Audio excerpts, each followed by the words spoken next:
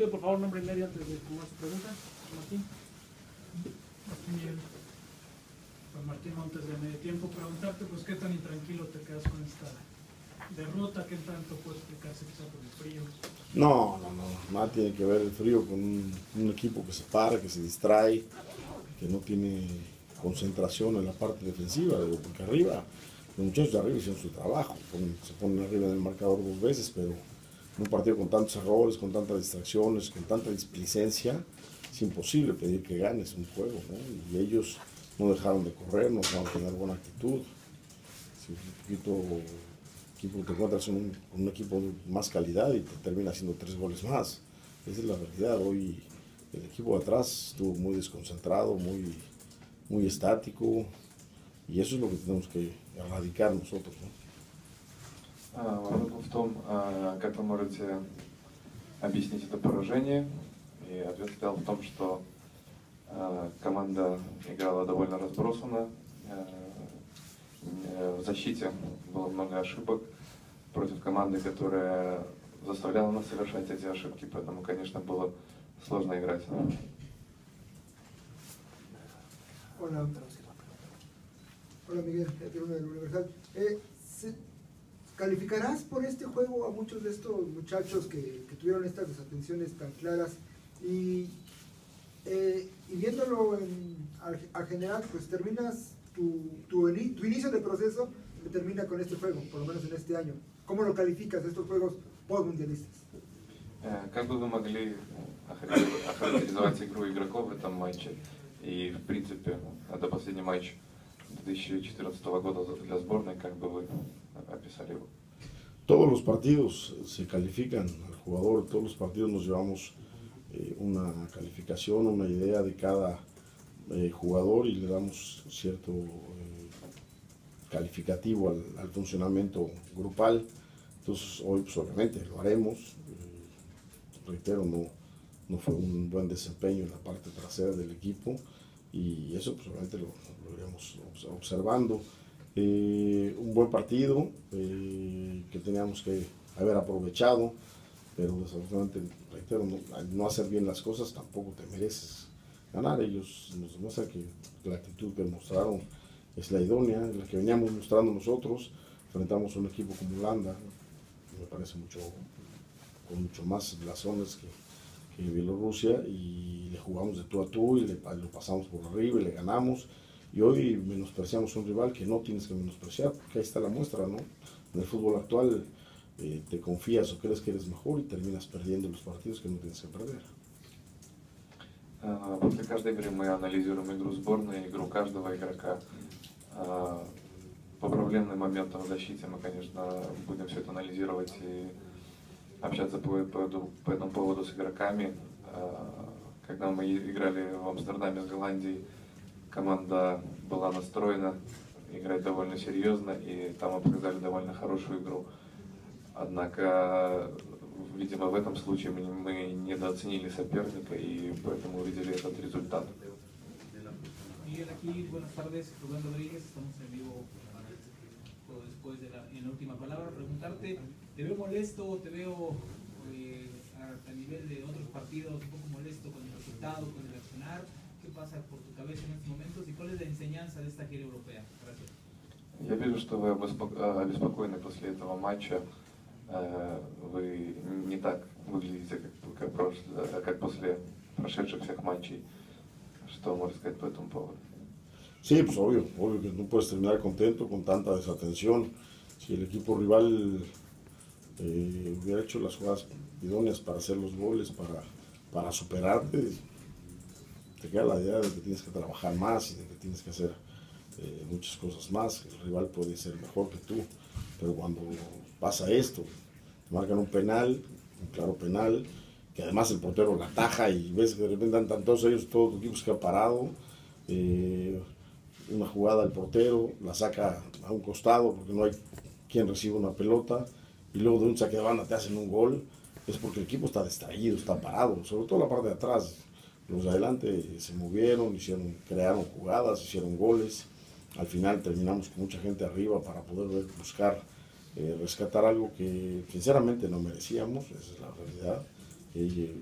nosotros buscamos, ¿no?, el puro hecho de no perder.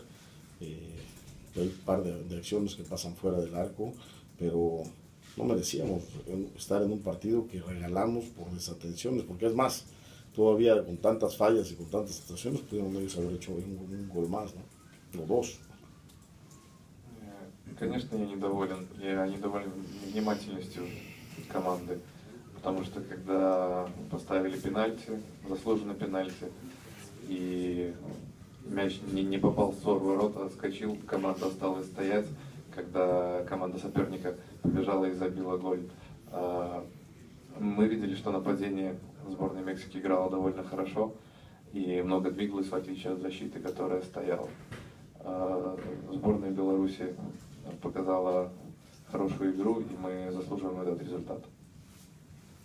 Miguel, buenas noches.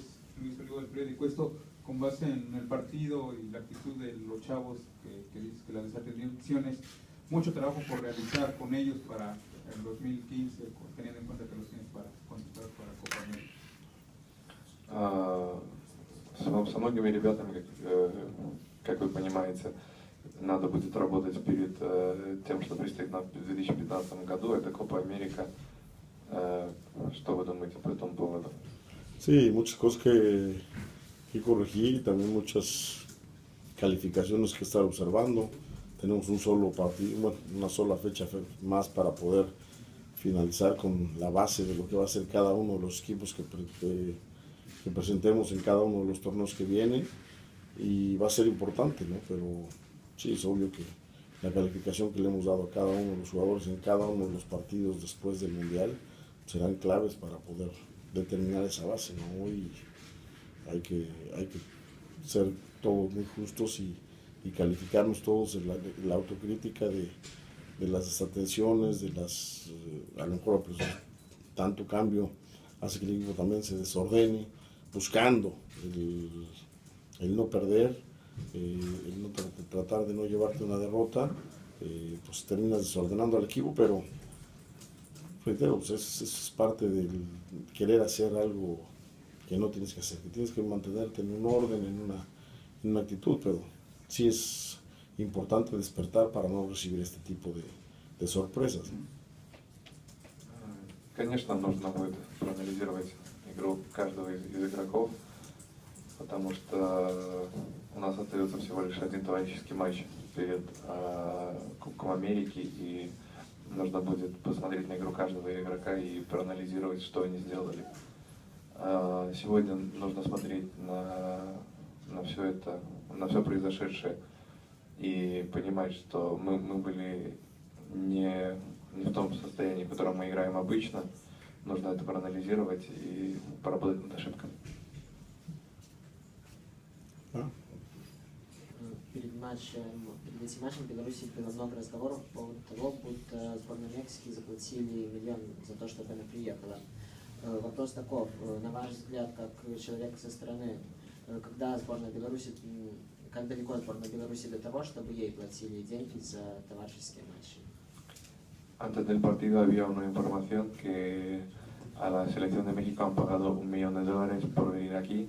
¿Cómo cree usted cuándo llegará este tiempo que le tendrá que pagar ese dinero a la selección de Bielorrusia? Mira, yo la verdad no tengo ni la más remota idea, le preguntaste al menos indicado, yo no tengo la idea de qué dinero maneje, pero no, mira, ahí está nuestro directivo, no es cierto, es una mentira eso. Venir a nosotros a Europa es sacrificar realmente el dinero que entra cuando vamos a Estados Unidos, pero es el sacrificio importante por lo deportivo, por venir a ganar y tener este tipo de juegos. Entonces, primero es mentira lo que te están diciendo, y segunda, nosotros venimos acá por lo deportivo más que por lo económico. Ya todos nuestros colegas o tus colegas allá en México, en la parte donde nos toca que nos critiquen, somos muy fuerte criticados porque vamos a jugar nada más en Estados Unidos porque hay dinero de por medio, y hoy que no hay eso, pues no podemos hablar de que haya recibido dinero México, no es cierto. Это совершенное вранье, потому что в первую очередь мы приехали играть в Европу для того, чтобы набраться опыта в спортивном плане. Нам предстоит игра с Соединенными Штатами в апреле. Там, да, там есть финансовый интерес. Здесь же его нет, поэтому это полное вранье. Мы приехали именно получать опыт. Miguel, otra vez, ya tuviste contacto con Carlos, ya lo vimos jugar, ya vimos lo que puede ofrecer. Quisiera saber cuál fue tu apreciación de él y también de los tres muchachos que no juegan regularmente en sus equipos, Ochoa, Jiménez, Reyes, y que tuvieron acción y Ochoa paró bien contra Holanda, Diego también destacó contra Holanda y hoy Jiménez hace 2 goles, ¿no? ¿Qué opinas de ellos? Ya contestaste tú. La verdad que tuvieron una muy buena actuación, sabemos que la competencia en sus equipos con Diego Reyes y Jiménez es muy fuerte, es grande, tiene muy buenos jugadores el Atlético en la parte delantera. Jiménez tendrá que trabajar fuerte para ganarse un nivel en su equipo. Hoy con esta actitud demuestra que pues quiere, hoy responde con goles y eso me gusta, la actitud y la determinación. Demuestra que está con el deseo de pelear la parte de arriba, ¿no? Y Diego, como tú dijiste, hizo un partido muy bueno.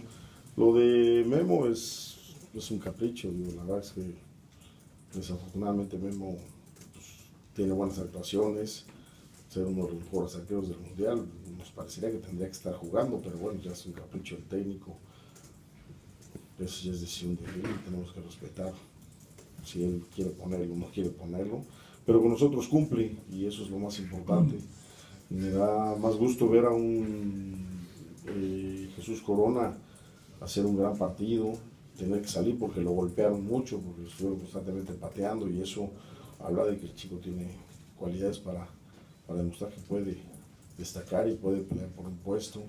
Está haciendo muy bien las cosas en su equipo, ojalá y se mantenga en ese nivel, en ese ritmo.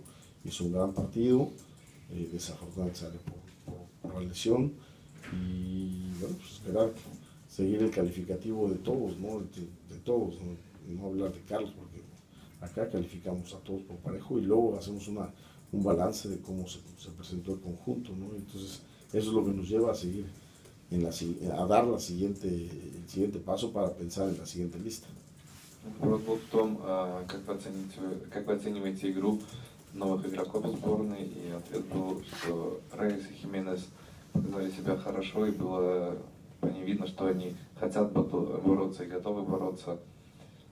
Диего также себя показал хорошо. То, что не играл Очора, это желание тренера. Мне нравятся его успехи и на чемпионате мира, и после него, но это было просто желание тренера, чтобы он в этом матче не играл. Хотел бы выделить Корону. Он провел отличный матч, и после матча мы будем оценивать игру каждого игрока и команды в частности, чтобы понимать, кого вызывать далее. Miguel, has usado con frecuencia hoy el término de calificar y de calificación. Si tuvieras que dar una calificación en general a la actitud y otra a desatenciones, ¿cuál sería la calificación que hoy darías, por ejemplo, del 0 al 5? No, bueno, eso lo vamos a hacer siempre como lo hacemos en la parte privada del grupo, ahí determinaremos.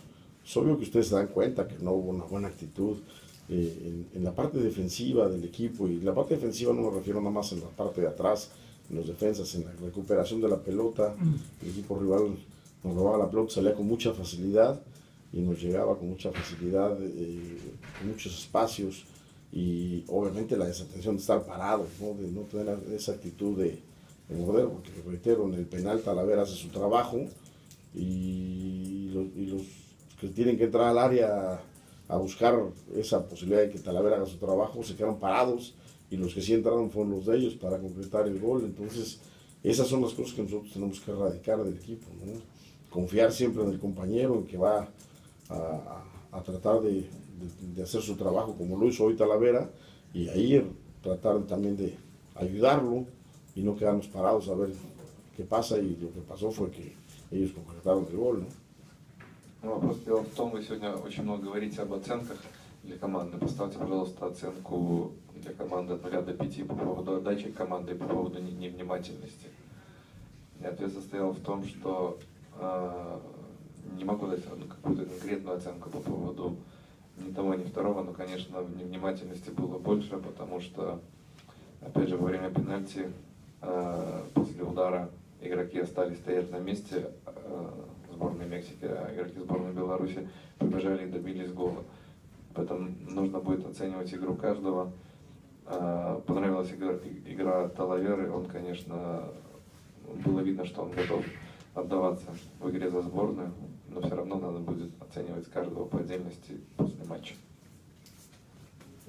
Добрый вечер. По словам бывшего тренера сборной Беларуси по футболу, наша сборная не имеет шансов на международной арене показывать хорошие результаты. Как вы считаете, так ли это на самом деле? И, собственно, по его словам, ни один тренер, в котором включены все положительные качества всех тренеров в мире, не смогут добиться хороших результатов со сборной. И второй вопрос.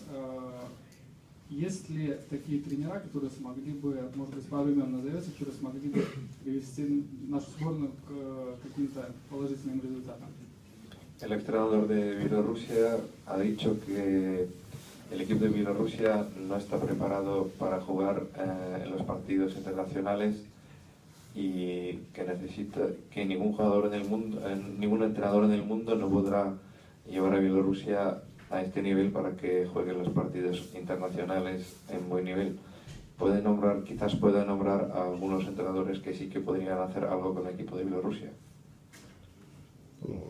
Yo creo que él conocerá más a la plantilla, pero cualquier técnico que tenga ganas de triunfar y de salir adelante con el equipo que le den, tiene que pensar en ganar, tiene que pensar en salir adelante. Hoy hace un buen partido, gana, aprovecha los descuidos.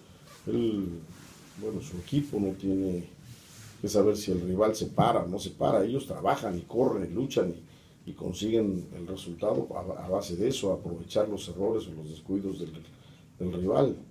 Yo creo que como técnico, yo en mi caso en lo particular, no sé lo que piense cada uno, cada técnico tiene su idea. A mí el equipo que me dan, yo trato de convencerlo de que tenemos que ganar todo y de que tenemos que prepararnos para conseguir los objetivos.